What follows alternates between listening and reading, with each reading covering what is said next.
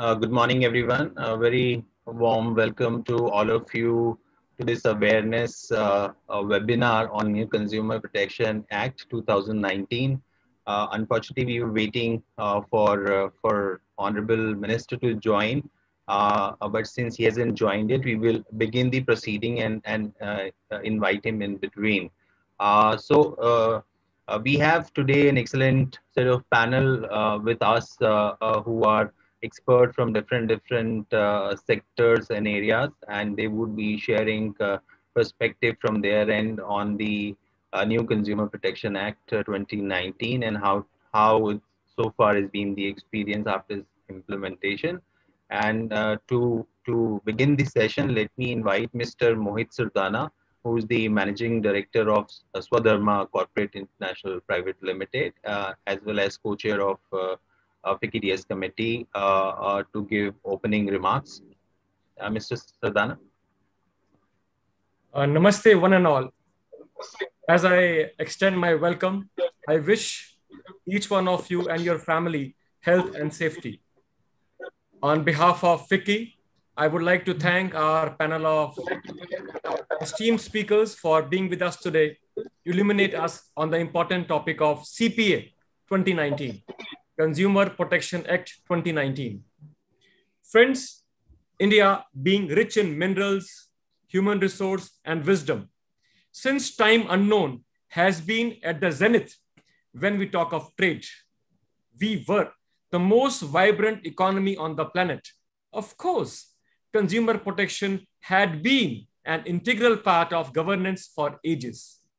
The quantum of importance it holds is evident of its mention in Atharva Veda, that nobody should be involved in malpractices of quality and measurement. Our Honorable Prime Minister, Shri Narendra Modi ji, in his address at the International Conference on Consumer Protection, first event of its kind in South Asia, made a very clear statement that protection of consumer interest is the priority of the government. This is also reflected in our resolution of the New India. Moving beyond consumer protection, New India will have the best of consumer practices and consumer prosperity. A corollary to caveat emptor, and that consumer is the king.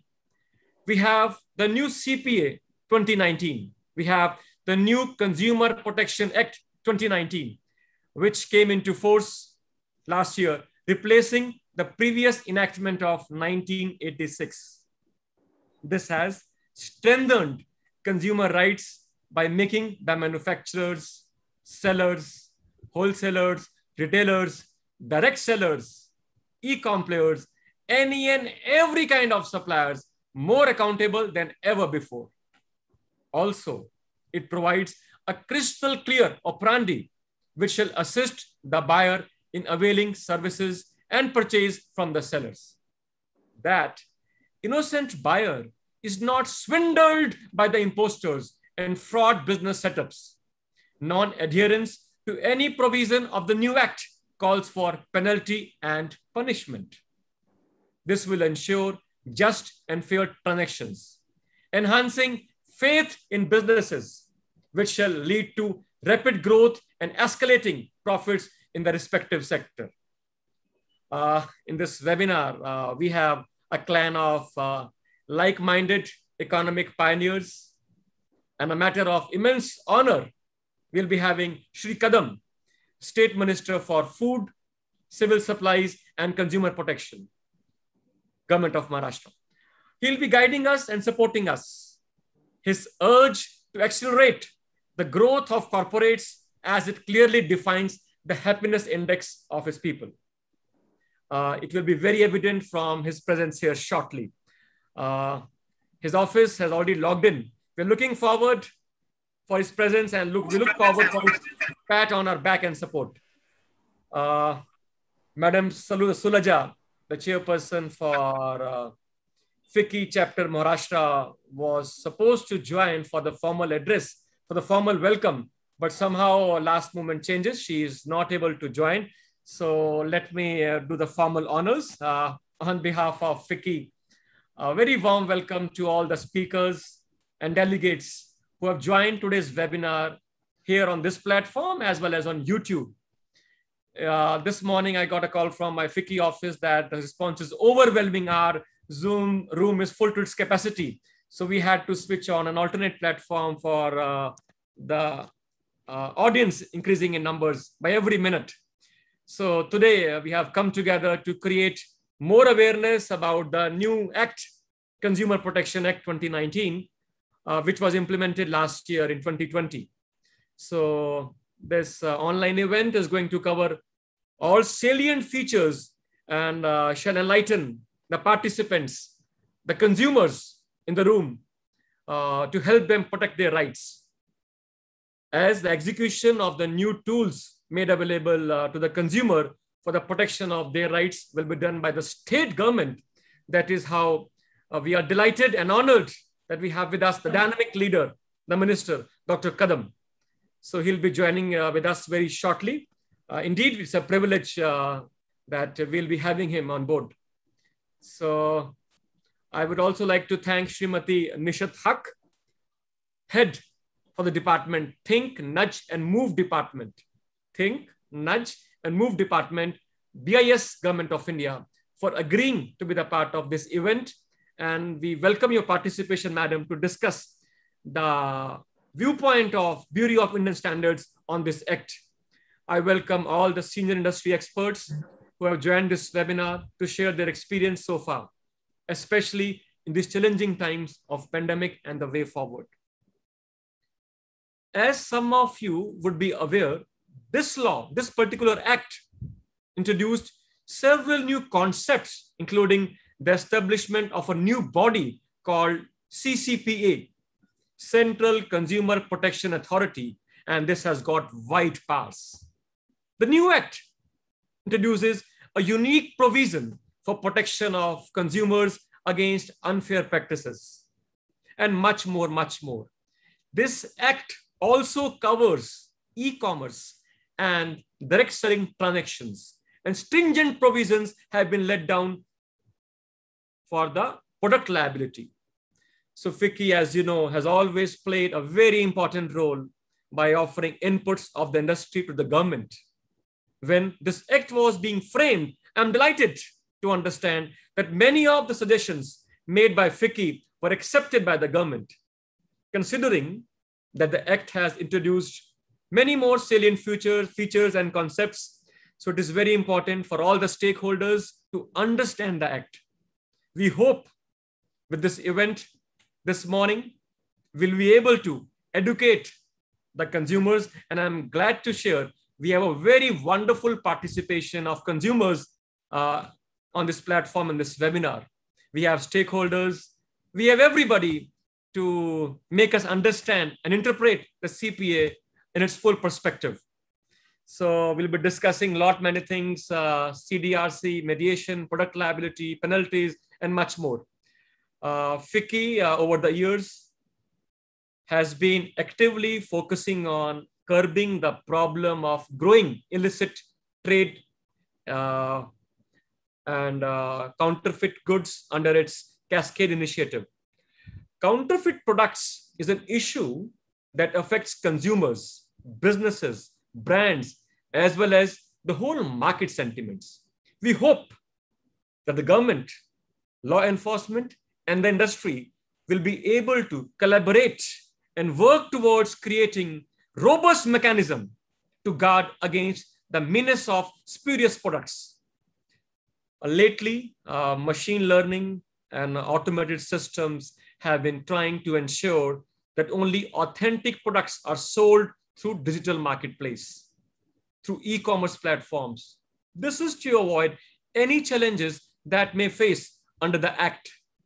Therefore, it is very important that we understand the challenges of misleading claims and act on offenders to save the rights and serve our consumers for a rewarding experience. So I was not supposed to offer such long keynote, but I'm covering the part of our chairperson, Madam Sulaja. So I beg your pardon for being that lengthy with my keynote. So with my opening speech. So with these few words, I'll stop here and look forward to hearing our esteemed panelists and guests on the subject. And I hope that participants will get to benefit out of these discussions. So they say wisdom majorly comes of experience and farsightedness. Trading further, I request Srimati Nishat Haq from the Bureau of Indian Standards to shed some light on the new act. Srimati Haq heads the department called the Think, Nudge and Move Department with BIS, Government of India. Madam Haq, please.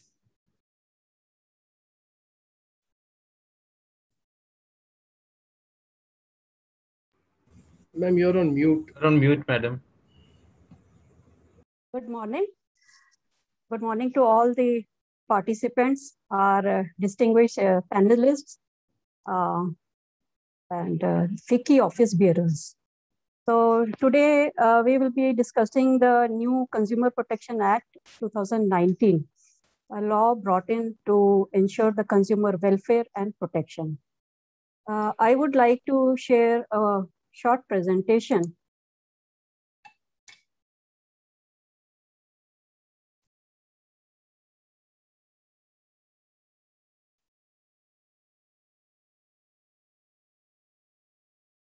Is it visible? Yes, it's visible now. Maybe you can do a full screen.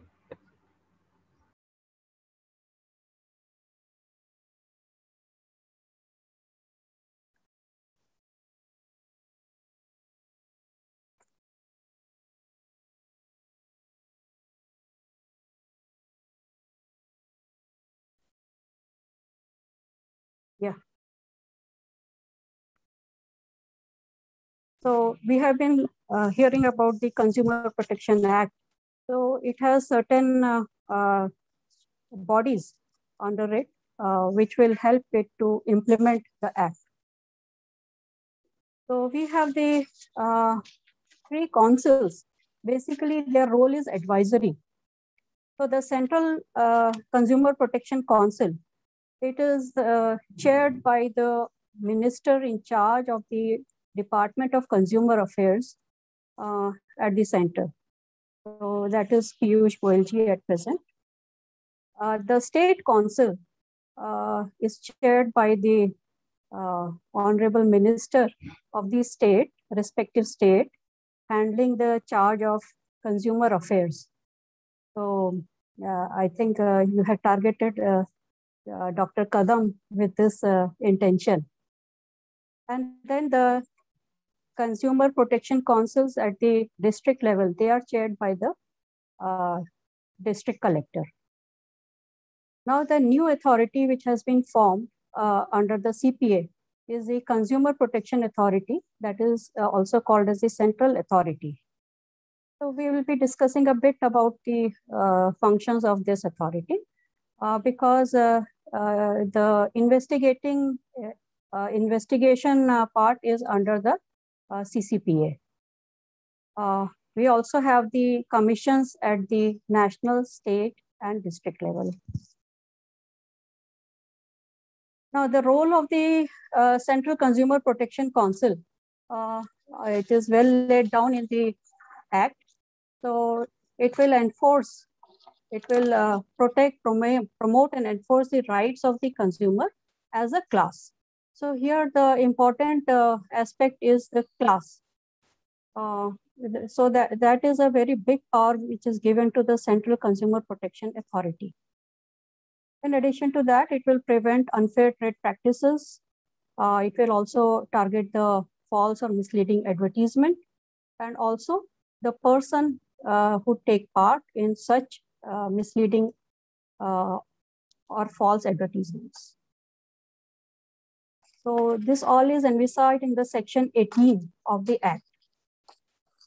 Now, under the Act, it has been given powers under the section 18. So one of the powers under section 18(2) is to inquire or cause an inquiry or investigation to be made into violations of rights of unfair trade practices. So this it can do either suo motu, based on the information that may be available through various fora, maybe the National Consumer Helpline, maybe newspaper, or any other information, or it can work on a complaint received on it, or also from the directions from the central government.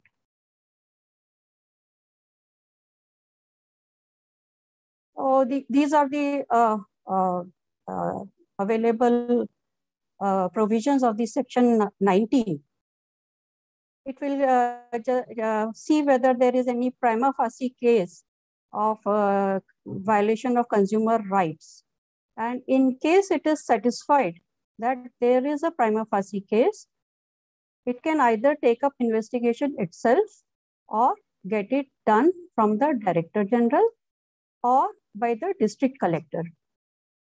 So here is where the role of Bureau of Indian Standards comes in, because Director General, Bureau of Indian Standards has been appointed as the Director General Investigation under CCPA.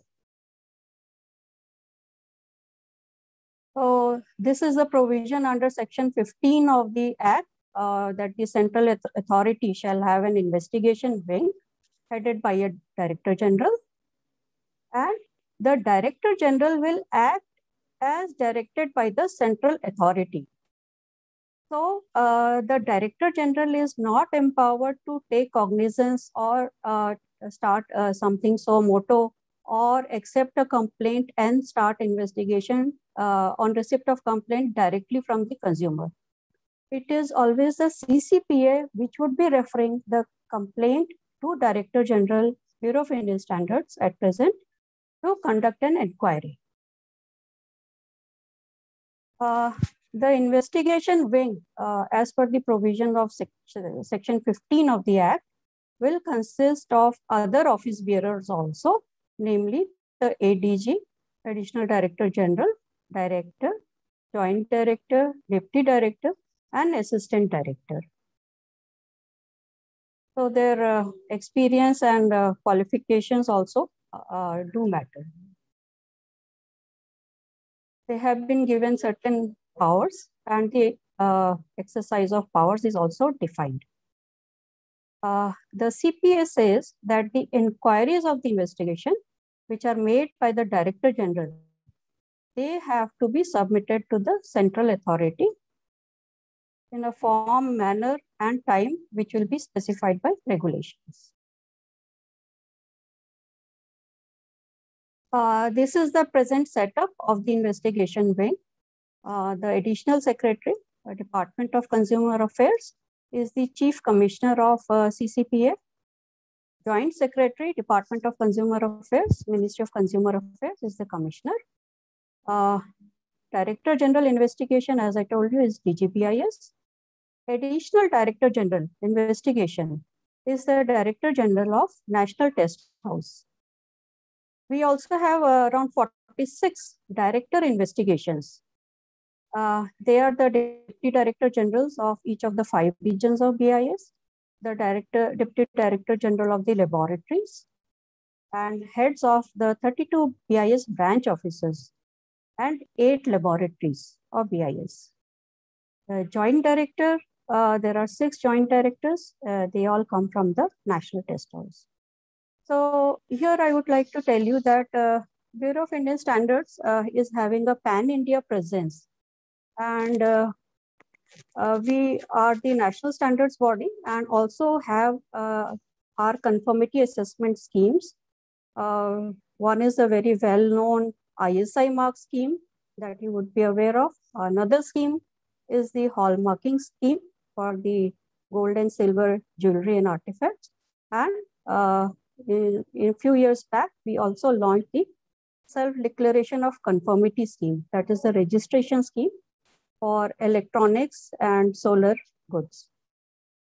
So in order to supplement these conformity assessment schemes, we have a well laid down complaint handling mechanism and also an enforcement wing in BIS. So the complaints that are received in BIS, till now, are under the Bureau of Indian Standards Act 2016. So the investigation of the complaint is done to establish the genuineness of the complaint. And complaint investigation is done at the complainant end, at the BIS licensee end, the holder of BIS license, or the manufacturer end.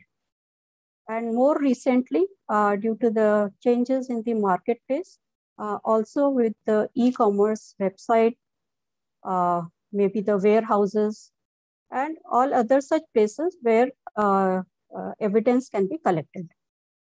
Under the BIS Act, in case of the misuse of BIS standard mark, we have also been carrying out very successful enforcement raids, that is the search and seizure for the collection of evidence. So with that experience and with the provision of the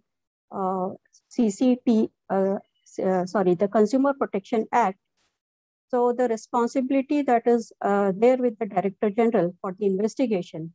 So we expect that we would be discharging that responsibility. So under Section 22, there is the power of search and seizure.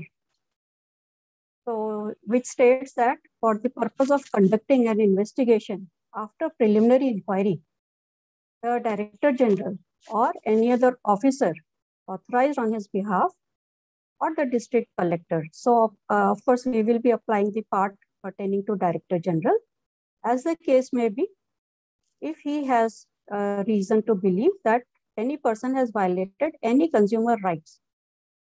So he or the other violations as per the CPA, they have the right to enter at any reasonable time into such premises and search for any document or record or article or any other form of evidence and seize it. They are also required to make a note and inventory of such record or article and require any person to produce any record, register, or other documents. As far as the provisions of the BIS Act, we have also been drawing samples for carrying out the testing at BIS or BIS recognized labs to establish whether the product is meeting the specified requirements. So in this case also the authority for the article is provided. So BIS can also draw the product as part of the evidence. For the search and seizure, the provisions of the Code of Criminal Procedure relating to the provisions of the search and seizure, they will apply. And that BIS has already the experience of doing this under the BIS Act, wherein there is a collection of evidence, preparation of seizure memo, listing of goods, description, and all the evidence, documents, photographs are collected. And this forms an investigation report. Based on these documents, BIS has been filing the cases under the BIS Act with the respective courts. So basically, we expect that under the under the Consumer Protection Act, BIS would be receiving the complaint from CCPA at the Director General Investigation end. We have a separate cell, the Central Consumer Protection Authority Coordination Cell, which will be handling the flow of the complaint and investigation at BIS. From there, the complaint will be assigned to the relevant director investigation amongst the 46 directors. Investigation will take place as per the complaint at the consumer end, at the manufacturer, seller, e-commerce, maybe the warehouse. So depending on the complaint, investigation will take place and evidence will be collected. If required, search and seizure operations would also be carried out. And if required, samples would be drawn for investigation or testing so that the genuineness or the complaint can be established. So based on all these documents, an investigation report would be prepared, and this would be submitted to the CCPA through proper channel. So these documents would involve the preliminary investigation report, search and seizure documents, evidences collected at that time, other photographs, test reports, all those things, and these will be sent to the CCPA. Now, CCPA is the authority which has the powers to take the further actions. Based on the outcome of investigation, CCPA may initiate the actions. It may enforce recall, reimbursement, return of unsafe products, goods or services, and imposition of penalties as per the provisions of CPA 2019. So this is in short the role that PIS would be undertaking. At this point, I would like to thank FICCI for taking up this awareness program, because we have been very active in making the consumers aware of the Consumer Protection Act. But unless all the players in the market are made aware of these provisions, the implementation of the act would not be that successful. So thank you. I'll end my presentation now.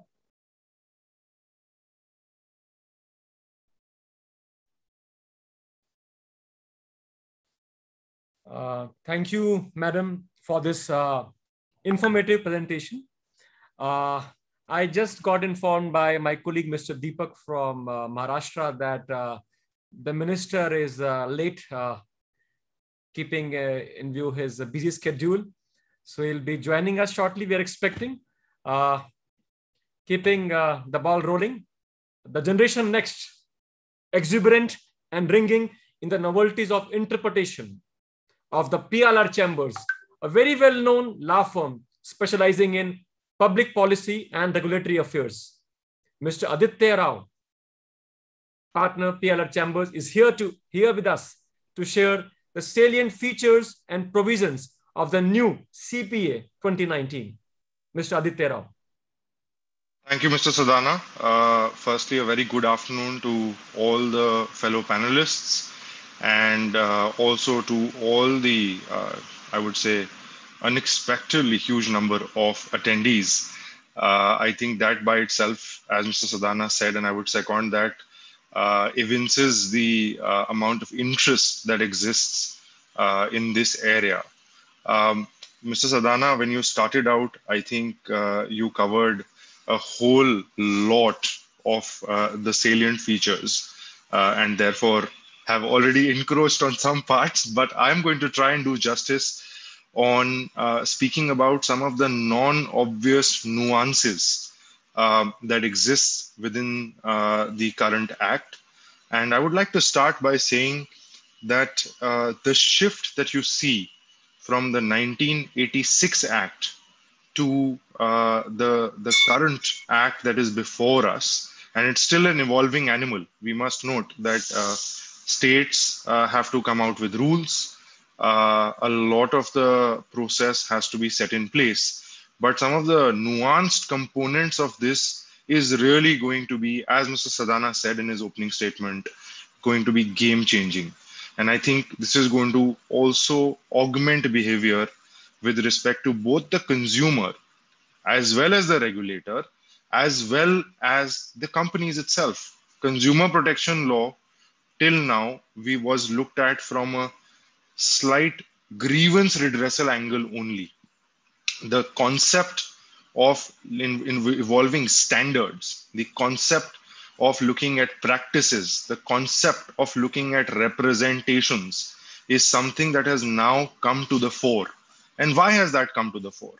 That has come to the fore because over the last couple of decades, when India has looked at liberalization, right? And the augmented waves of development that we have seen in the recent past, you have seen an explosion of who you would refer to as the consumer. So without further ado, what I'm going to do is run you through some of the key concepts within the Act and what does it mean. Uh, One of the things that Madam Huck very pertinently pointed out is the term consumer rights. Now, consumer rights has now been put front and center with respect to this particular act, and it actually finds mention. I wanted to put everybody's attention and call it out to show that consumer rights now is not an ambiguous concept. To quite the contrary, the 6 items that you see here are actually being the central pivot for the purposes of enforcement, for the purposes of review of what should be done, and to my mind, actually act as a, if you may, a super preamble or a guiding principle for this act, which is going to hold us in good stead. What does it talk about? It talks about protection against goods and services which are hazardous. You are looking at the right to be informed, both of qualitative as well as quantitative items with respect to goods, products, or services. Being assured, and we will come back to this, and access to a wide variety of good products or services at competitive prices. And then you have the right to be heard and to be assured that a consumer interest will receive due consideration and appropriate fora. Seek redressal against unfair trade practices or unscrupulous exploitation of customers, and consumer awareness. Now, these are what I would refer to as the Magna Carta of what the law is looking to enforce. Now, what are some of the key concepts that have come through, right? So the key concepts that have come through is that the definition of consumer, as some would say it, has been widened. Now, explicitly, consumer includes anyone looking at purchase of any goods, products, or services bought via any mode, so online mode and offline mode, including deferred payment. You have the concept of unfair contract. Now, the concept of unfair contract is very, very interesting, and it's a bit of a explored domain, if you may. But the Act basically is looking into also the examination of how is it that the customer's consent is brought through, especially when you're looking at mass goods. And it is bringing scrutiny right in front and center on the nature of the contracts that are entered into. There is an obligation by way of product liability, by way of the various components of right representations that are manufacturer, trader, and everybody in the entire supply chain has to be aware of, where we are now bringing in the concept of an adequate diligence being conducted by the trader, the concept of unsafe goods. You have the concepts of defect, either implied or those that are claimed by the trader. The manufacturer is now in the front and center with the widened and explicit definition of the entire focus of the Act. Product liability has found an express mention. It, as Mr. Sardana correctly said, includes almost everybody who has a participation in the supply chain vis-a-vis a particular good or service.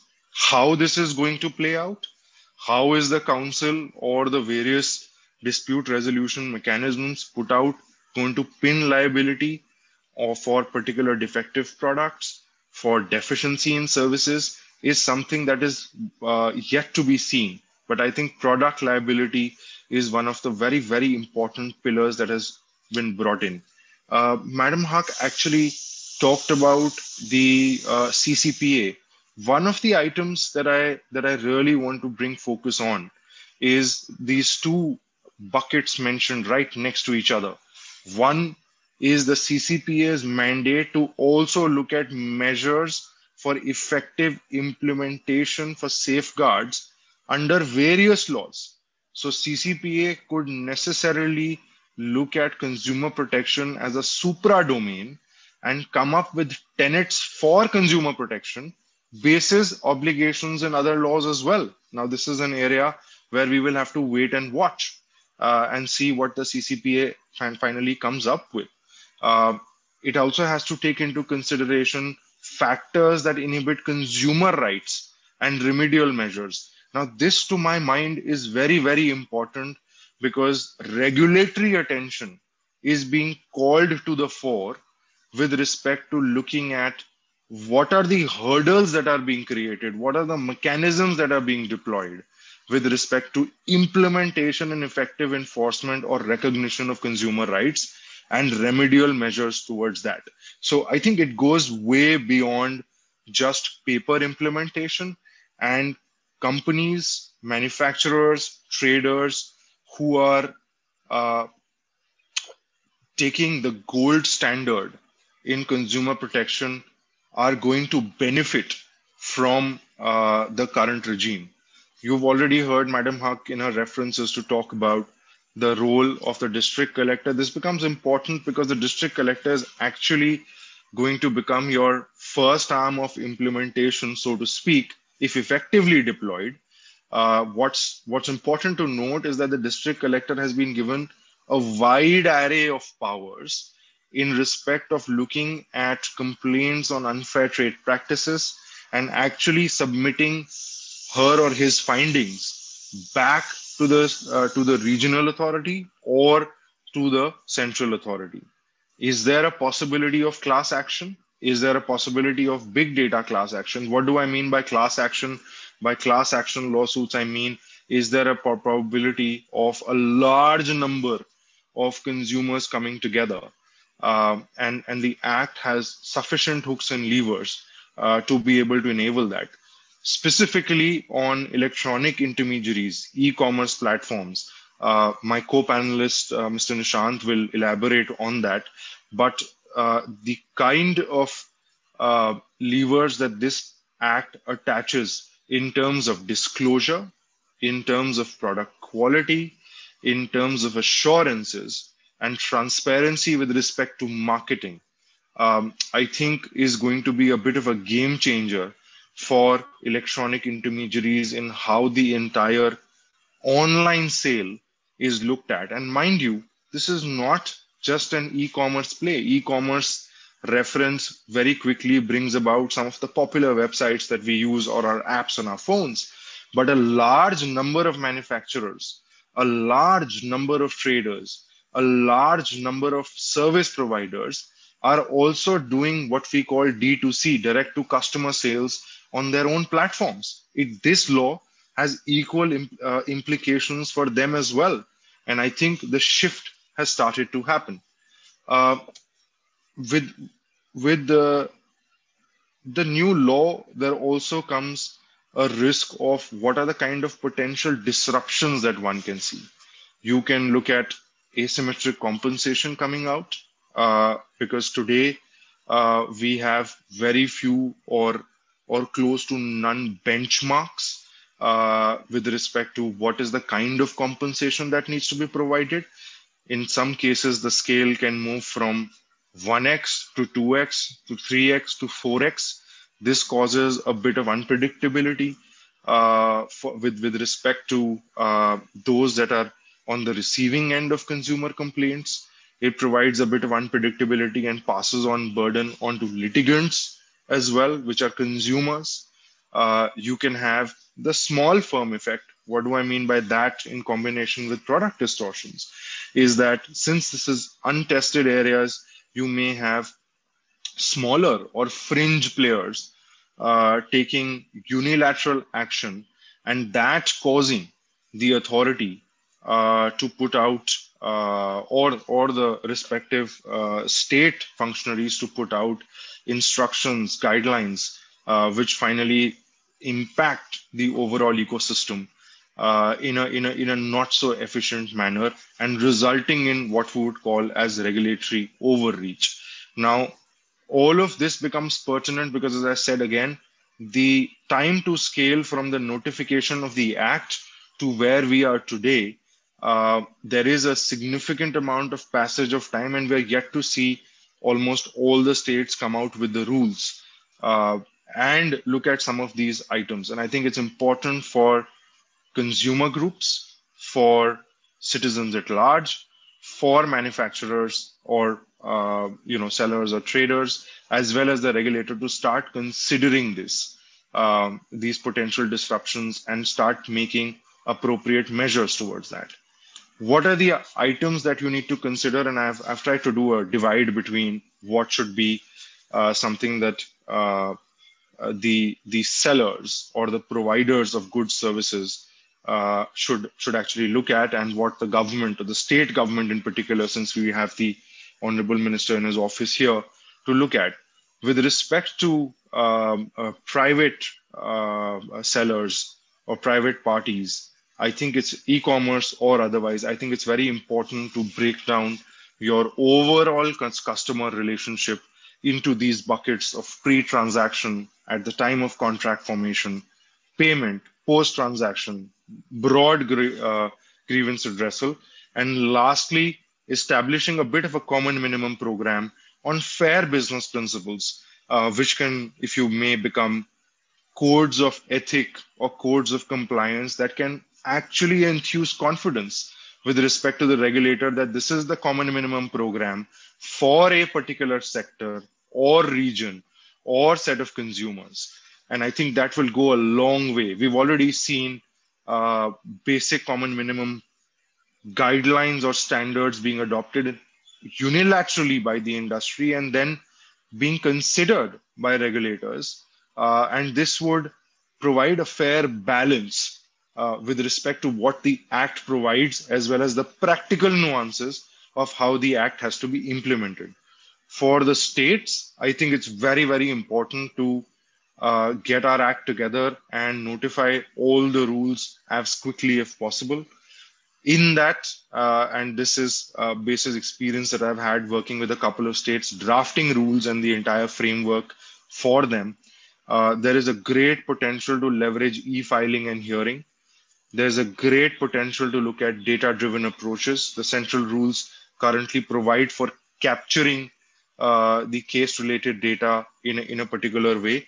And basis all of that in adequate time, you could even start exploring the possibility of what I would say is the ultimate consumer redressal, right? Which is where the consumer really does not have to go to court or a dispute redressal forum, which is looking at concepts around de minimis compensation. To take a leaf out of the airline sector, when the cancellations, deferments, seat change, and all of these items became a big, big issue as more and more people started taking flights. And you had the regulator come in and set a certain amount of principles with respect to minimum compensation that should be given in certain scenarios. And I think all of this data-driven approach with leveraging e-filing, getting all your quality resources from the state to come up at a state level redressal center is really going to help in the long run. That's all I have in the limited time. Thank you very much. Back to the moderator, please. Thank you. Thank you, Mr. Aditya. It was a very impactful presentation, and PLR Chambers, the initials PLR stands for Policy, Law and Regulation. And the way you went about in your talk, offering practical analysis of the Act and recollect what you said, this Act is active disruptive in nature. So on this note, got to learn so much from Mr. Aditya, and I'm sure this must be the observation of every participant in the room. Thanks much again. Mites grind with wheat. Likewise, of the few who aspire to profit high owing to undesirable and spurious manufacturing or trading, bring a bad name to the entire fraternity of business ecosystem. To elucidate the liabilities and penalties for such bad fishes, we have a legal leopard on board. I invite Mr. G.R. Shrikant, Senior Vice President, Legal, RP Sanjeev Goenka Group. Mr. Shrikant, over to you. Thank you, Mohit ji, and welcome all participants as well as all my co-panelists. Mohit ji has already given enough introduction about the consumer, and Mr. Aditya Rao has also given the salient feature of the act. It's no doubt that consumer is the king, and every decision is made around the consumer. Especially in last 20 years, the 50% of Fortune 500 companies are disappeared, vanished from their business. The main reason is they could not anticipate the needs and requirements of the consumer. So they went ahead with their policies, with their practices, which are not accepted by the consumer, and the end consumer has rejected these companies, and these companies lost their existence. Remember, these are Fortune 500 companies, 50% of Fortune 500 companies. And companies which understand the needs of the consumer and which take all decisions around the consumer will survive. And we are seeing over the years, some companies run hundreds of years together, irrespective of the environment which they operate. Now, coming to the discussion about the spurious goods, because enough has been talked by my predecessors, two speakers, about the salient features and authorities under the Act, I'm going to limit my discussion only to the spurious goods and consequences thereof. As we know that this Act, Consumer Protection Act has given various rights to consumer and to protect them from use of any misuse. So the Act stipulates the duties of various stakeholders like manufacturers, distributors, sellers, and importers, of course, and also the e-commerce entities. In case of any violation, the Act also prescribes serious punishment. If you see Section 100 of the Act, it says that this Act is in addition to any other laws. It's not a derogation. It is in addition to any existing laws. So if you have any offences punishable under IPC, that may be there. In addition to that, this also will also be there.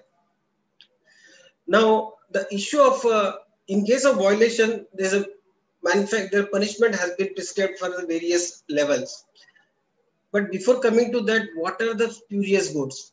If you remember the old Act also defined the spurious goods, and it also under unfair trade practice, it also described the spurious goods. So the industry is such a big that $500 billion industry is the spurious goods across the world. This is as per USPTO report.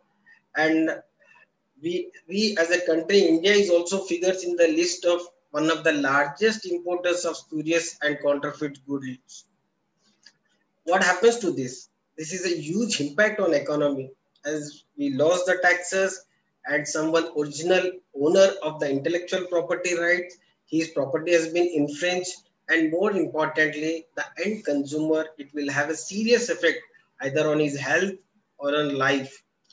So I was talking to one of the CEO of a premium brand who are the sole and master franchisee for the country in the apparel sector. So his sales were down, but his products are being seen large across the country.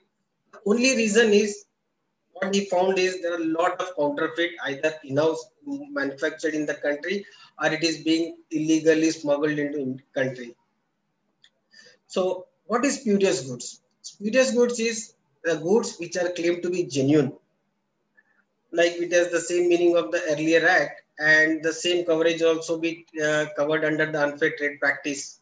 So unfair trade practice, we have a lot of practices has been defined under the current Act, but one of the unfair trade practice is manufacturing and sale of spurious goods. What does it mean? Means it's a duplication of original products. In simple English, it's a manufacturing of identical products. We were seeing a lot of advertisements calling the first copy, second copy, or a replica, a relica. All these are mislabeled products. Of course, The word counterfeit has not been used in the act, but it covers the spurious goods define the broad. It's very broad. The simple is whatever anyone claiming to be genuine, and if it is not a genuine, it's a spurious goods. So it includes all your counterfeit also. Coming to the penalties, the current Act, Consumer Protection Act 2019, Chapter 8 deals with the offences. The penalties ranged from 8 Section 88 to the 93. But we limit our discussion only to the extent of spurious goods, where it is covered. It is covered under Section 91. Remember, if you go back to the IPC, under IPC 486, there is a punishment for use of counterfeit goods, either manufacture or sale of counterfeit goods. And the penalty there is up to 10,000 rupees or imprisonment up to period of 1 year. Whereas Consumer Protection Act, the punishment is much bigger than what it prescribed or described in the IPC. What it says here, if any person any consumer who got injured on account of usage of any spurious good, and this injury is not a grievous hurt, it's a simple injury, then in that case, the punishment is 1 year and the penalty is up to rupees 3 lakhs. Suppose if he used the spurious goods and he got an injury and injury is grievous, then the penalty may extend up to a period of 7 years. Similarly, the fine will also increase from 3 lakhs to 5 years. God forbid, in case of death, the punishment is between minimum 7 years and maximum life. So this is a stringent punishment. And in addition to that, the penalty is 10 lakhs. Please note, these offences are cognizable offence and non-bailable. As we all know that cognizable offences, the police officer has the authority to make an arrest without warrant, and he can start investigation without any permission of the court. So as my earlier speakers, what they mentioned about the authorities, so one of the authorities is district collector. We all know the district collector is the executive magistrate of the district. So he can exercise the force upon receipt of a complaint from central authority, or upon receipt from a state council, or upon receipt of the information from any functionary which constituted under the act. So he can direct the police to conduct the investigation and he can do it. Suppose, as I earlier said, that this is in addition to the existing laws. So in case if this product happens to be a food product, you know, under food product prevention of under Food Safety and Standards Act, you have various kinds of offences. One is misbranding, where the product has been described as falsely. When you have a substandard, where you have an unsafe food. So all these punishments run concurrently. In addition to this, whatever it is mentioned in other laws. Similarly, very recently, we also know that this e-commerce rules has been notified. Again, in some draft notification also being under discussion. So the e-commerce entities also being given some kind of responsibility and some kinds of duties, and they need to exercise the due diligence in order to avoid unfair trade practices. Unfair trade practices, again, we need to go back to the definition of spurious goods. So in case of marketplace e-commerce will typically hold a platform where various sellers will uplist or enlist on their products. These marketplace e-commerce, they shall require to obtain an undertaking from all the sellers, stating that the images described are accurate and corresponded directly with the appearance and nature of quality of goods. There are a lot of complaints earlier with central authorities saying that they advertise one product, they have received one product. So all these will come under, going forward, will come under the definition of spurious goods. Suppose if any complaint has come regarding the spurious goods or counterfeit goods, then the seller listed on the marketplace shall take back the goods immediately and withdraw and discontinue the goods. If such goods are, if the customer demand that refund back whatever the amount is paid, then the seller has to honor that. There are two kinds. Before this, we also need to understand there are two kinds of spurious goods available in the market. One is the person himself has declared that these are not original goods, because these are non-deceptive tactics, where the seller upfront makes an intimation, because you might have all seen on the various websites that are in any mode of the offline, online, wherever, a premium luxury pan with average cost around 30,000 or 40,000, you will get it for 300 or 400, even for 500 rupees. So where the vendor itself is declared that these are deceptive, these are not original, these are the first copy, second copy. These cases also covered under this, the definition of spurious goods, and the punishment will also come under section 99. Whereas the owner, anyway, he has the natural right of invoking the provisions of intellectual property, be it trademark or what, being copyright. There are other products which vendors, sellers, manufacturers, they adapt a deceptive tactics where they make believe the consumer that they intentionally make the product that these are the original products, and they promote that they sell. So going forward, this kind of issues will ramp up. Similarly, as we are getting, everyone is going on all modes of, because consumption is very high. So the chances are very high, because as I said, this industry is $500 billion as per USPTO report, and it's a CAGR about 20%. Having said this, whether we can tackle this, yes, no doubt. It's a big challenge, but going forward, one, this deterrent measures, and second, as Mohitji already said about the machine learning and AI, the technology has the answers. So some companies, they are using blockchain technology, especially in food ecosystem. So what this technology is, these trace and locate every phase of the product, right from the farm to fork, the manufacturing, storage, distribution, selling. If the consumer scan it, then he can identify whether this is came through the authorized system or not. In India also, a couple of states, they adapted this technology in, especially on distribution of liquor, where governments do, because in liquor industry, there's a lot of spurious goods, and why they make is because to avoid the excise duty, which amounts to 50 to 60% of the cost of the product.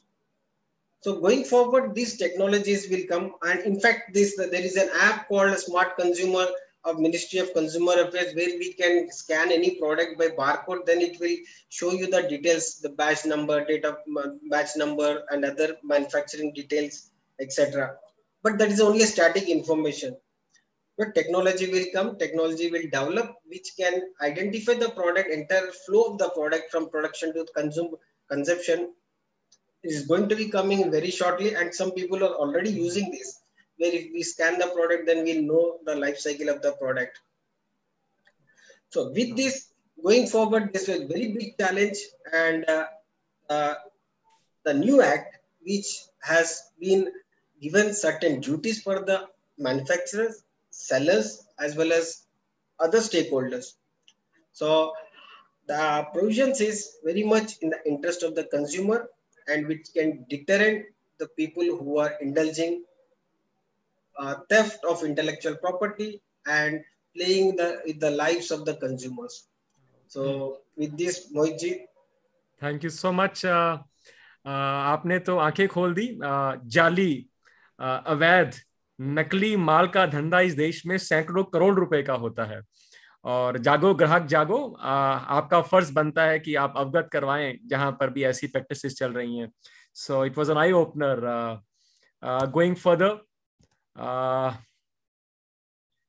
Next, an agency of which the justice flows, to where we resort, CDRC, Consumer Dispute Redressal Commission, a product of Delhi University and an authority in his arena. Mr. Surendra Sharma, whole-time director, VP, Colgate-Palmolive India Limited, shall guide us as to how we go about the complaints and mediation. In the interest of time, Mr. Sharma, we have to keep it really short. Thank you. Over to Mr. Sharma. Thank you, Mohitji, and don't worry, I'll be very, very short and specific.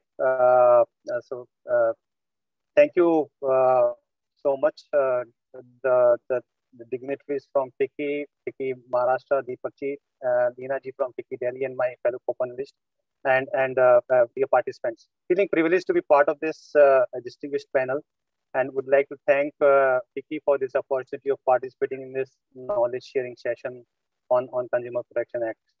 So as Mohitji has suggested, I'll be speaking on complaints and mediation under the Act. But before I start, as my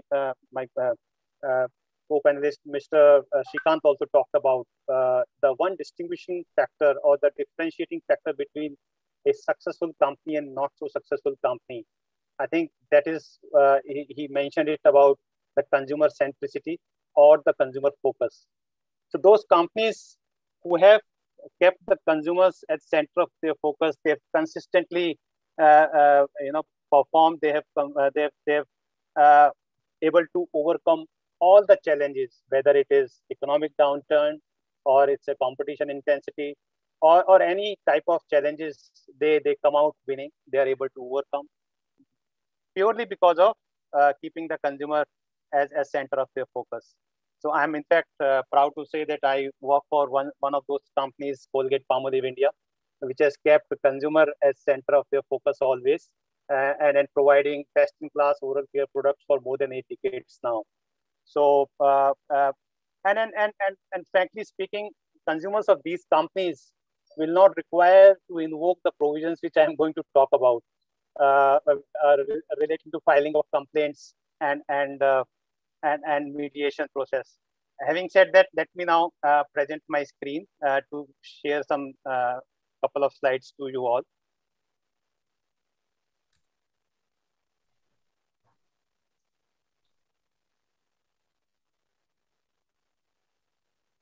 I hope you are able to share, see my screen.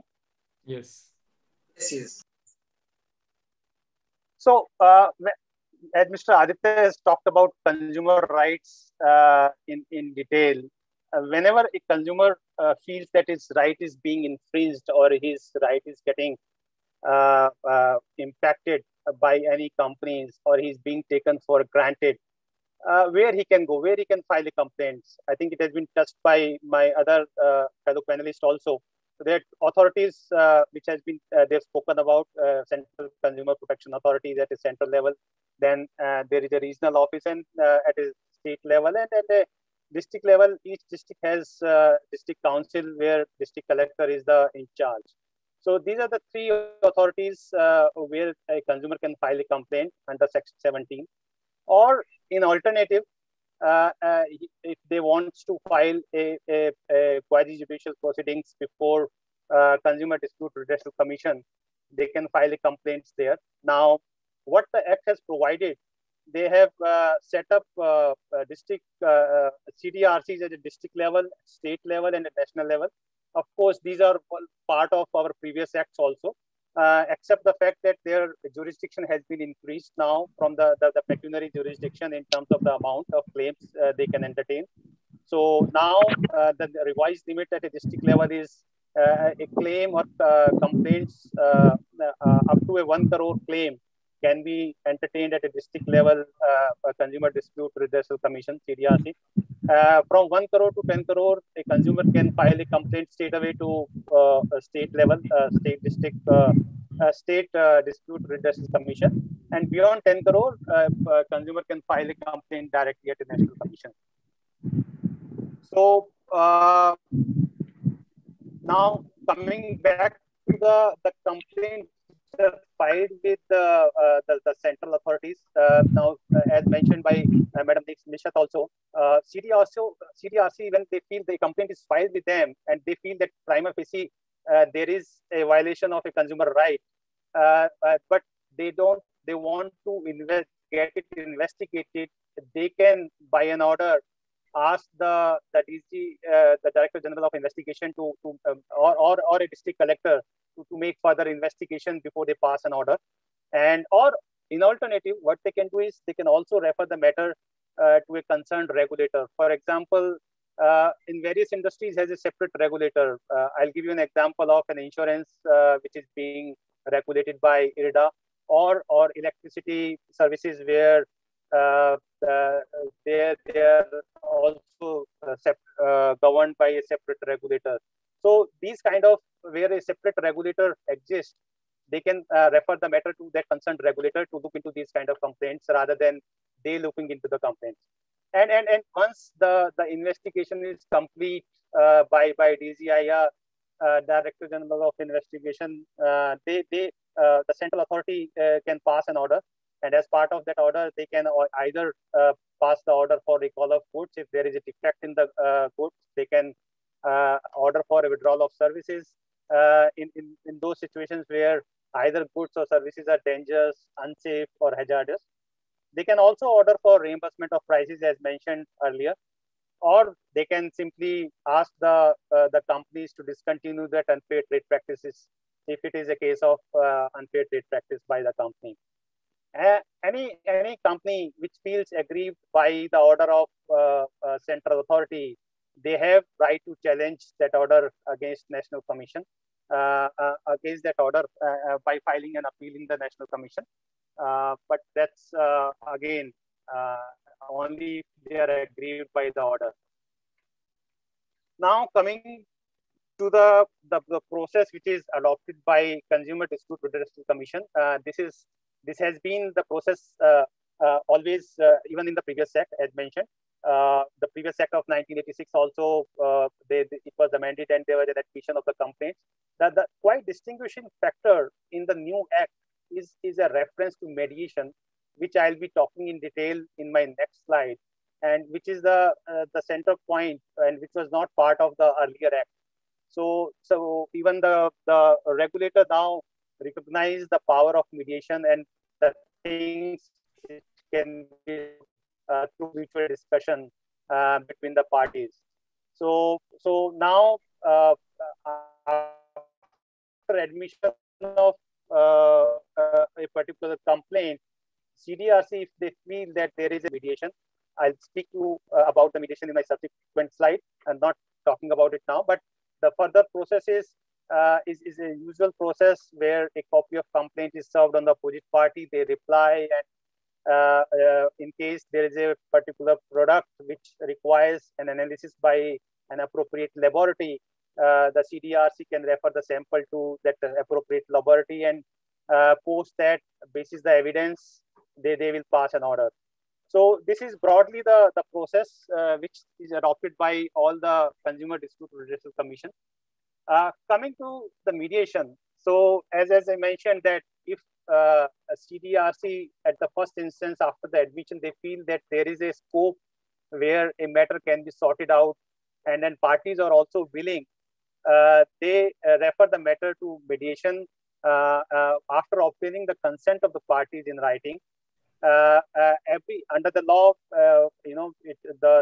each district commission, this district council or state council or central council, they are all supposed to set up these mediation cells which are attached to the respective commission. These mediation cells also need to panel the mediators as per the guidelines provided under the Act.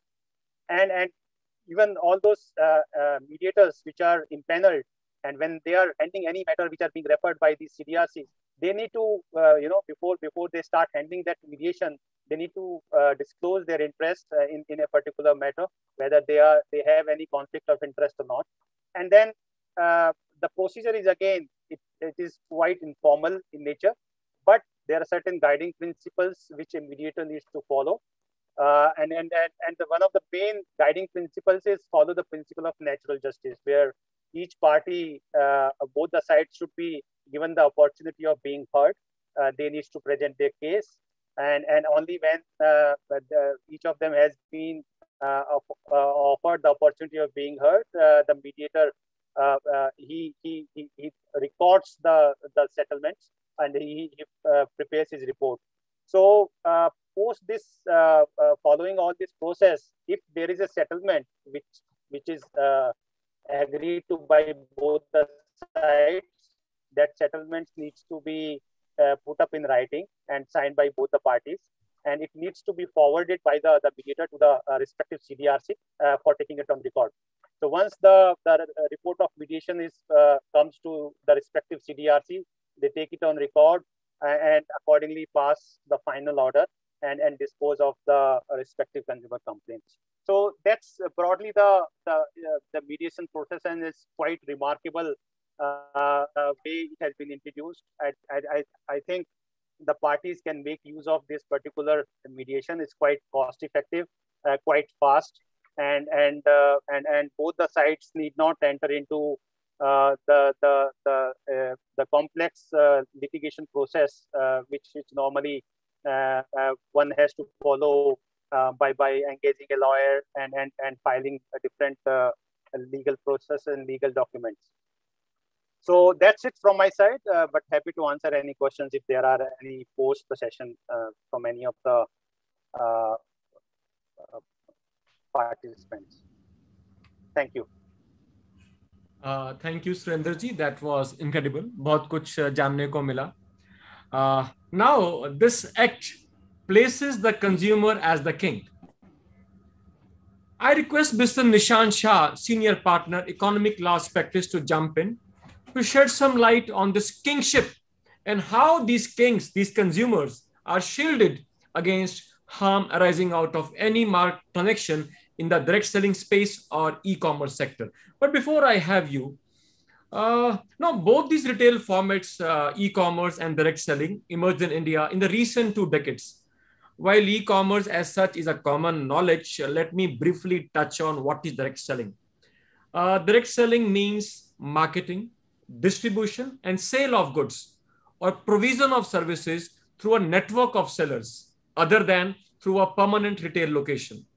And as co-chair, Direct Selling Task Force Committee and founding member of FDSA, I extend my heartfelt thanks to Government of Maharashtra to have issued guidelines for regulating the business of direct selling, also called multi-level marketing, MLM, and strengthening the existing regulatory mechanism in the Maharashtra state for preventing the fraud and protection of the rights and interests of consumers.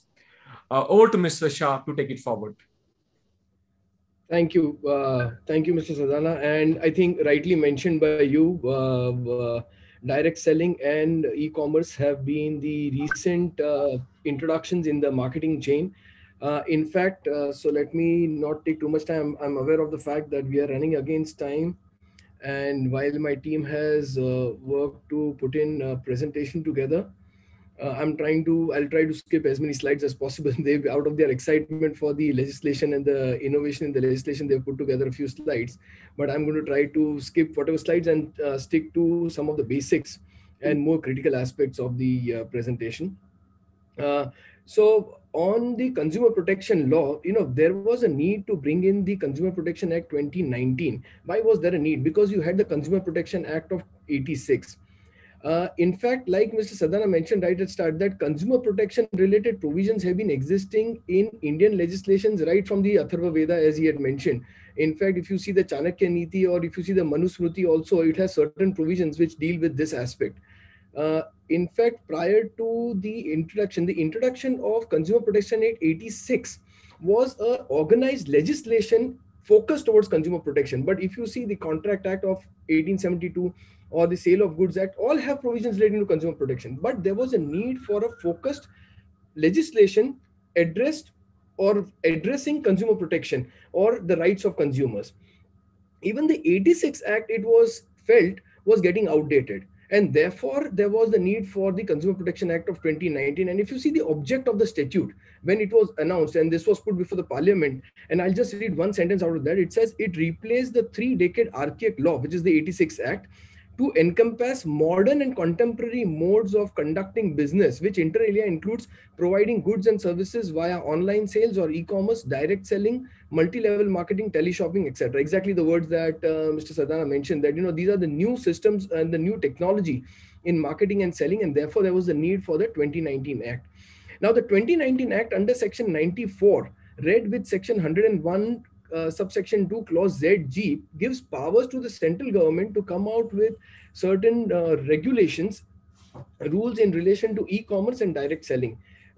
Like Mr. Sadana mentioned, the Maharashtra government has already issued certain guidelines for direct selling, and they've also nomenclatured the multi-level marketing. The central rules, the draft rules were announced sometime in the November of 2019.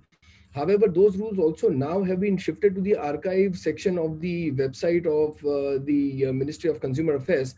But there are certain factors of that which I thought we should just touch upon. That what is direct selling? Direct selling has been defined in the Consumer Protection Act as well to mean marketing, distribution, or sale of goods or provision of services through a network of sellers other than under a pyramid scheme. Pyramid scheme has been prohibited. It cannot be operated. Pyramid scheme is a scheme where you have multiple layers of sellers who are there and subscribers who are there, which has not been permitted under the draft rules. The draft rules are yet to be notified. And who undertakes sales without a permanent retail location. They have also undergone to take a definition of direct selling entity and a direct seller. A direct selling entity is one who appoints direct sellers to undertake the sale, and direct seller is one who will undertake the direct selling, as we've seen the definition. Now, the important point is that even between the direct seller and the direct selling entity, it is a P2P transaction, which means that the direct seller is selling on his own account now to the consumer, and therefore it is very important to regulate the behavior and actions of the direct seller also as he sells to the consumer. So therefore, what do these rules prescribe? These rules prescribe two levels of transactions: the transactions between the direct selling entity and the direct seller, how it should be regulated, and that between the direct seller and the consumers. And let's touch upon that in a very brief manner. The draft rules list conditions for setting up of the direct selling entity, which setting up also includes the registration, orientation, remuneration. So, there is a registration now required with the DPIIT, with the Ministry of the Department of Consumer Affairs. There is the orientation which is required to be carried out by the direct selling entity of the direct sellers. The remuneration for the direct sellers, there should be a refund mechanism where the direct sellers cannot sell it further and want to return the goods back. Or how is the conduct of the operations? The conduct of the operation also, that they should be, the direct selling entity should be the holder of the patent or the right in the trademark in the goods being sold. He should maintain a website, maintain certain records, and obviously operate ethically, that is not misguide or mislead. The rules also go into describing the various aspects which should be there in the contractual arrangement between the direct selling entity and the direct seller. And it says that the direct selling entity cannot compel the direct seller to procure a certain quantum of goods. If the goods are not sold, there should be a facility to return the goods. There should be a facility to terminate the contract between the direct selling entity and the direct seller. So there are provisions which regulate between the direct selling entity and the direct seller for the goods to be ultimately supplied to consumer. It also very clearly gives the obligations of the direct selling entity, that how it cannot be misleading the consumer or misrepresenting the goods and things. So all in all, if you see, there are these provisions which have been brought in, which provisions go to protect the consumer from any sort of fraud being conducted against them should there be any misrepresentation or misleading facts which are provided to them. Also, it goes to define the scope of the direct sellers and what will be the obligation of the direct seller, how they will operate, how they will interact with the consumers. And therefore, it's a holistic legislation which has been brought in place to regulate a direct selling process, and which is a new phenomena within the marketing regime itself. As Mr. Sadan also mentioned, it's just over the last 2 decades that these concepts have been introduced and the practices have been put in play. But a welcome move to bring in a regulation. We are awaiting when the final regulations will be hopefully the final rules will be put to public comments and thereafter notified by the government. But till then, we have to wait as to what are the rules which are coming about on that. Moving from direct selling, the other part of my talk today is the e-commerce, which has become significantly prevalent, and especially in today's times of lockdown, the significance of an e-commerce activity has significantly enhanced. And therefore, there was very much a need for some sort of regulations to regulate the or to protect the consumer from the e-commerce entities that are providing goods through electronic channels. And so we had the e-commerce rules which got pronounced. These got pronounced on the 23rd of July 2020. The e-commerce rules intend to cover such e-commerce entities, Indian and foreign, who own, operate, or manage digital or electronic facility or platform for electronic commerce. Now, it covers both Indian and foreign e-commerce operators. So foreign commerce operators also, that means those who are not based in India, but who systematically supply goods or offer goods or services to Indian people, then they will also be covered within this, and who are offering these goods or etc. through sellers from their e-commerce platform. What is important is these rules again go to regulate that what will be applicable to a direct to a e-commerce operator. So all goods or services brought or sold over digital or electronic network, including digital products, so not just goods or services that you buy, but also digital mechanism methods which are sent through the internet. All models of e-commerce, including marketplace inventory model of e-commerce, all e-commerce retail, including multi-channel and single brand retailers or single brand retailers in single or multi-format. So what is important is that there are two types of platforms, as most of us here are aware, that there is a inventory based marketplace, or there is either there is a marketplace model or there is an inventory based model. So both of these are covered, and all forms of unfair trade practices in relation to models of e-commerce will also be regulated under this.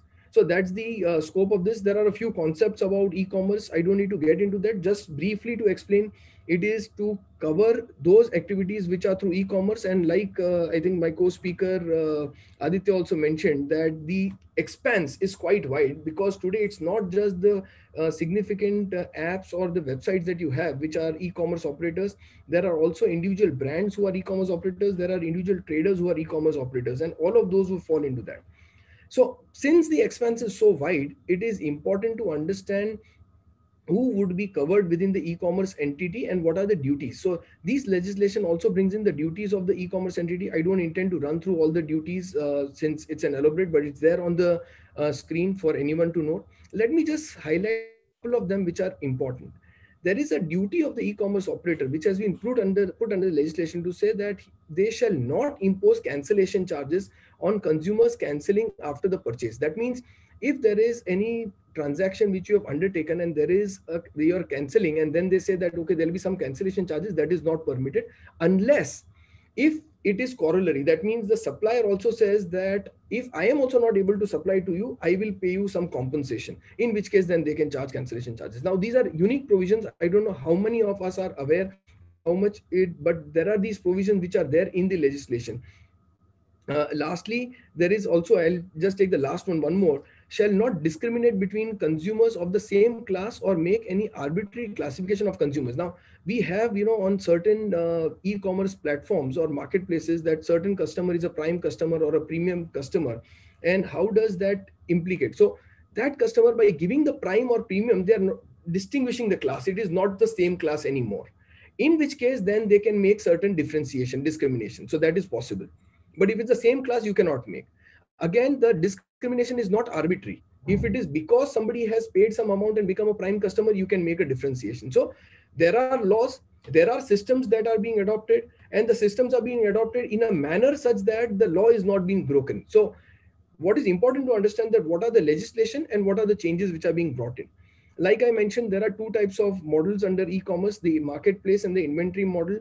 The duties, as I have shown on the screen, are similar for both the models, except that in case of inventory model, since the inventory holder, the e-commerce platform holder is also the seller on that, even the seller related duties come in. So what are the seller related duties? Very briefly, seller related duties: no seller offering goods through a marketplace e-commerce shall undertake any unfair practices, etc. These are definitions. In fact, my co-speakers have already touched upon what is unfair trade practice. Falsely represent itself as a consumer and put wrong reviews of the goods, etc.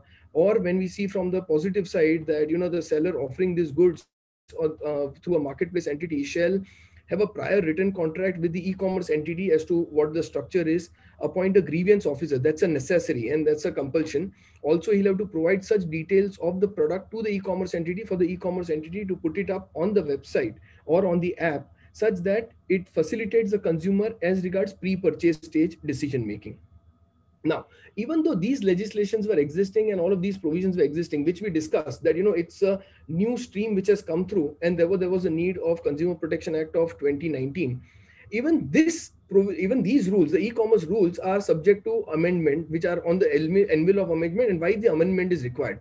The press release by the government of India says that there have been a significant number of cheating cases which have been registered on e-commerce activities, that to protect the interest of the consumers and encourage free and fair competition in the market, and to have enough transparency between the consumer who is buying on the platform, there was a need for certain changes. A whole bunch of changes are being brought in. I will just harp on 2 or 3 of those, but rather I will harp on the background.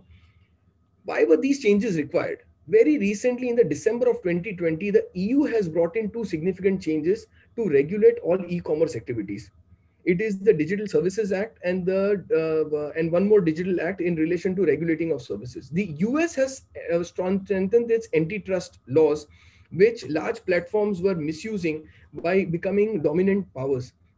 With EU, US taking certain steps, India could not have been behind. India is now upgrading its legislation to bring it in par with the global best practices, the global best legislation. So even for e-commerce operators, there are specific provisions being brought in. They will be required to register with the DPIIT. They will not be able to provide any misleading advertisement. Misleading advertisement, again, is a new concept introduced under the consumer protection law, under the new consumer protection law. So various amendments being brought in.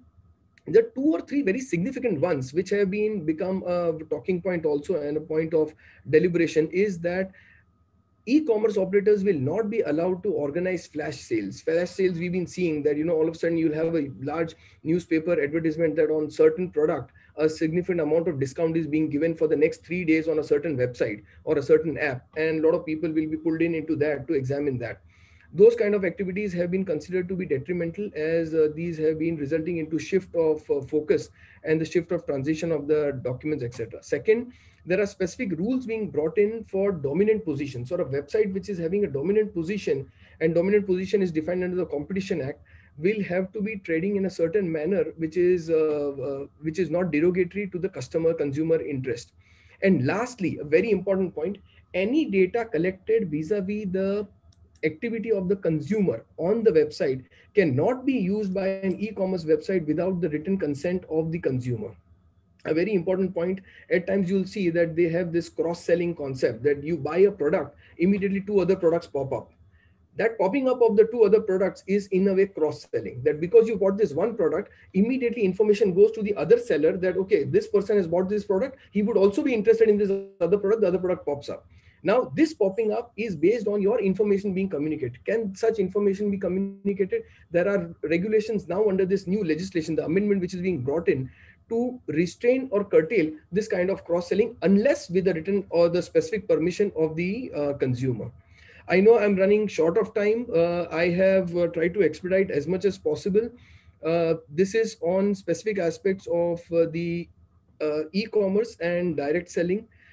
As I mentioned at the initial part of my presentation, that the need for the 2019 legislation in a way was the coming into existence of the new technologies, the new marketing mechanisms, the new systems, and therefore the new law. With the new law, the new rules, and even the new rules are now archaic, therefore amendments to the new rules. With that, I'll conclude my presentation, and happy to take any questions that the participants may have. But before I conclude, let me not miss the opportunity of thanking FICCI for giving me this opportunity of presenting, and thank you, my co-speakers, as well as Mr. Sadhana, for hosting this session. Thank you. Thank you, Mr. Shah. So does that mean कि इस साल 15 अगस्त की जो flash sale last year enjoy किया हमारे बहुत से ग्राहकों ने, 3 दिन तक लिखा रहता था 50% ऑफ इस मार्केट प्लेस पर, वो इस बार नहीं होगा. So I do not know how will the consumer perceive of this new law. So thank you, Mr. Shah, yet again.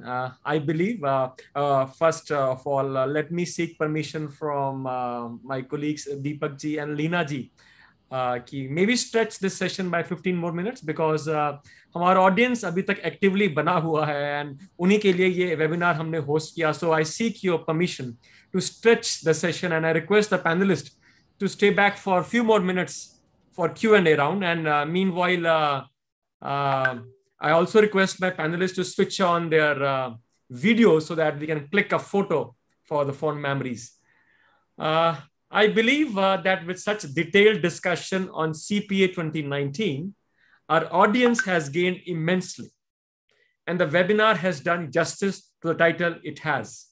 Still, if someone is brimming with doubts, to gain further clarity on the CPA 2019, I invite subject-related questions. Please feel free. Sameer ji, please check on the other platform, YouTube, जहाँ पर बहुत से हमारे participants हैं, वहाँ पर comment section में या chat box में अगर कोई सवाल हो तो हम यहाँ पर रख सकते हैं. I request the panelists to stay with us for a few more minutes as your answers to the questions will clear ambiguities in many minds. Mohit ji, someone has asked the question, very relevant question of where is the chief guest, and I would like to apologize, on behalf of FICCI. Actually, he's still in a meeting. There's some last minute meeting which has come up on the election, and for last 2 hours we have been in touch with his office, and he's just not able to come out of it. In fact, to a surprising note, this event's first confirmed speaker was the Honorable Minister, which actually happens otherwise. The ministers are always the last one to confirm. But this was the program where Honorable Minister confirmed first, and then rest of these speakers. So our sincere apologies for that. And I've been told that he's there till at least 1 p.m. He's busy in his meeting, and hence we doubt that he will be able to accommodate now because we have already overshot the time. But we would still be. But I think we should not discount the time which the all the panelists have given to us and inputs. And if audience has any time any question, do ask us. I see a lot of comments, but these are only positive comments on YouTube about the great presentations done by the panelists out here. So if still someone has some question, please do ask. We can maybe have another 5 minutes to take a question. You can raise your hand who are in Zoom platform also. We will unmute you and allow you to ask the question.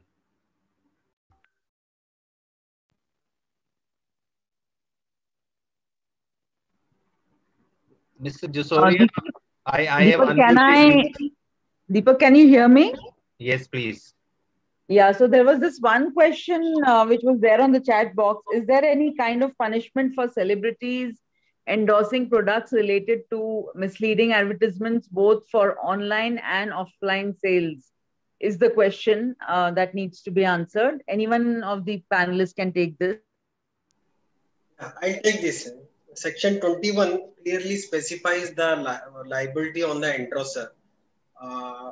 When central authority has the power in case of any misleading advertisement or advertisement which far from truth, they have the power to impose penalty on endorser up to 10 lakhs. Okay. In case it's a second and subsequent offense, then penalty may extend up to 50 lakhs. However, there is also provision that if the endorser has taken proper due diligence in promoting the brand or acting in the film, shoot, ad, whatever it is, and he has taken diligence and he has based on the opinion of someone else and he has acted upon, then he can be condoned. Otherwise, there is a penalty up to 10 lakh rupees. There is a question on insurance policy, whether online selling of policies, health or term plan is also covered under CPA.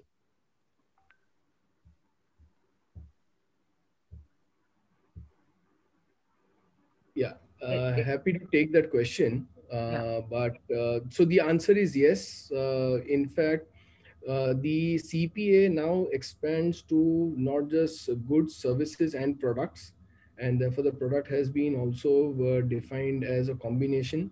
And even if it's supplied as an online facilitation or an online policy, it will be covered under CPA. Okay. There is a question by Rohini.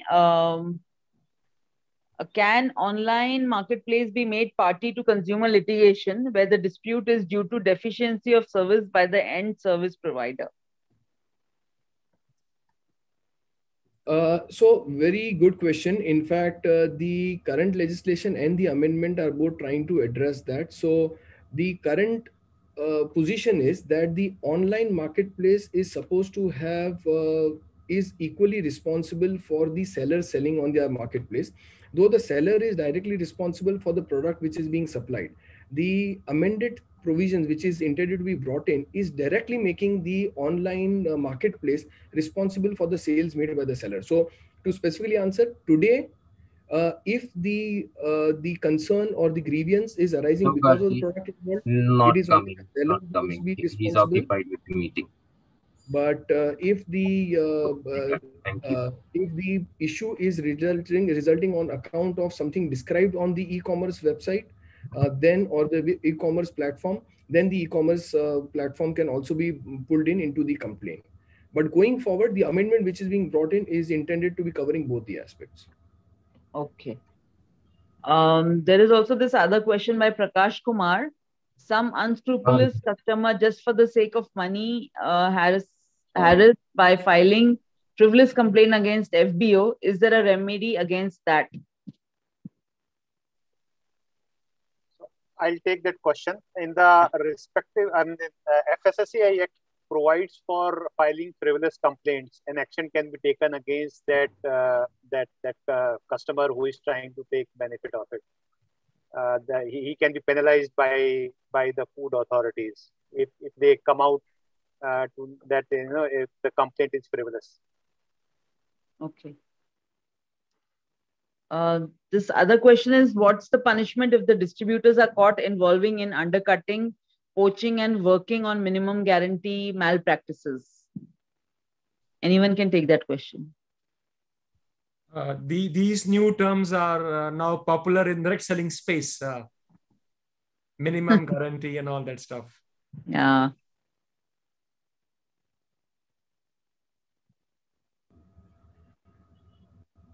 So happy to take that question also. Like Mr. Sadhana also mentioned, that these are terms which are and these are certain activities. So under the draft direct selling rules which are existing, there is a provision, there is in fact a specific provision which obligates the direct sellers to act in a certain manner. And in those situations, a lot of parameters have been put in, identifying the etiquette, that all these activities are carried out ethically and in an appropriate manner. So within that, if there is any aspect where the direct seller can be considered as having not acted in appropriate manner, there could be a penal consequence of having acted in this manner. I don't know whether anyone would like to take this. What is the scope of law for digital influencer? I don't think it will covered under Consumer Protection Act, but it will certainly covered under the intermediary rules. Very recently, from 25th of May or 26th of May, the new rules has come where the social media, where the influencers, especially the influencer, those who are using digital media, has to follow some ethics. It will cover there, but not under Consumer Protection Act. Yeah. Just to build on that, the self-regulatory body called Advertising Standard Council of India, they have also come out with rules regulating the influencers. Of course, this is not a law, but these are the guidelines, and all the members of Advertising Standard Council of India, we call it ASCI, they need to follow those rules in any case. So. And most of the FMCG companies are members of ASCI, so they are bound by those rules and regulations. Also, there will be self-regulating bodies which will be formed now. The BCCC is making one body, and there's IMAI which is making a self-regulatory body. So most of the complaints can go there as well.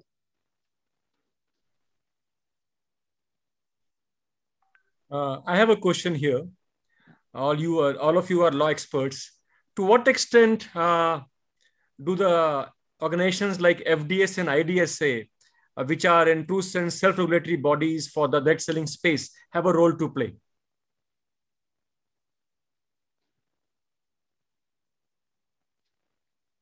Mr. Nishant, you can take this.